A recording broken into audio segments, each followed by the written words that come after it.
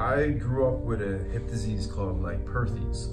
The way Legg-Perthes works is the first year your hip kind of deteriorates. Then the second year you have to be kept in like a brace to kind of keep it in place. And then the third year it kind of regrows and forms back in.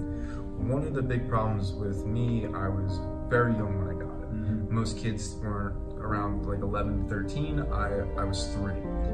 The other major thing that happened with it is I was misdiagnosed as a spina bifida issue, which is more spine issues, and the surgery that took place was a botched surgery. It never should have been done. So now I have multiple issues going on. But the main issue with Legg-Perthes was I had to keep my hips at an 80-degree angle. So these leg braces that were made were meant to keep my legs in this shape all the time.